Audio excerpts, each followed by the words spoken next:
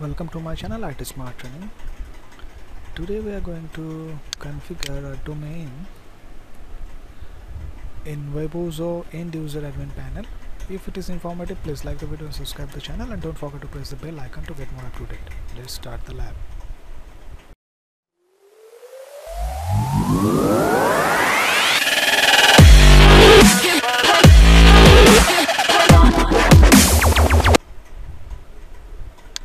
Here's the WEBUZO end user panel. I'm just logging with admin account.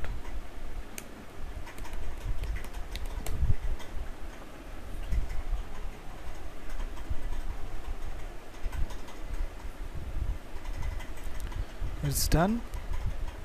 You just always when you configure the domain, you just click on the home in the home button. Suppose you are in social networking Dolphin site.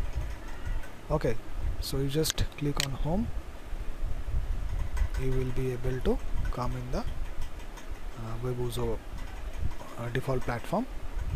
Here is the option add domain. In the add domain, you can create a domain. Suppose abc.com is the domain. So the domain path is public HTML underscore abc.com. The IP address is 10.10.10.22. It's done. Issue Let's Encrypt certificate.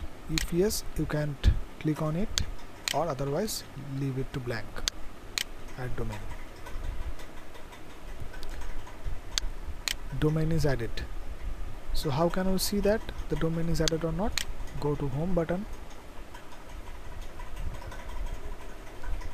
Here is an option manage domain. You can see that we already have the smartlab.com domain, and now a new domain is added, that is abc.com.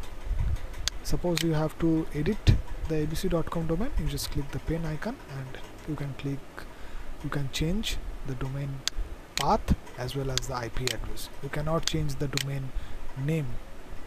Okay, so next I go to the home button, and now if you configure your zone, you can click on DNS zone settings.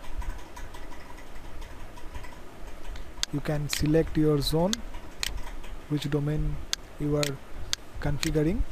You can select the record name, suppose www, and the IP address is 10.10.10.22.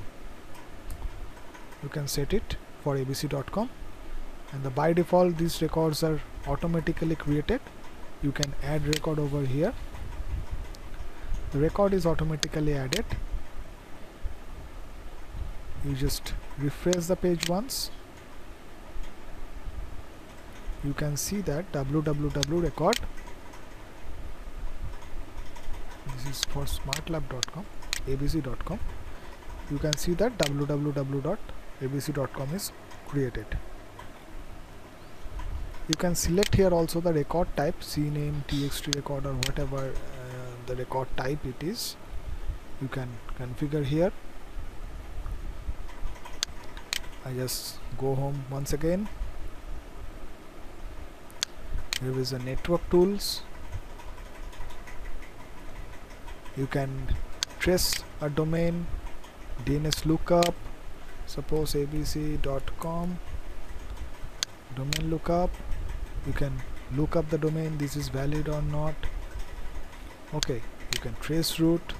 These are the tools which you can find into the WEBUZO end user admin portal. Then go back to home once again. Extra configuration panel is also there.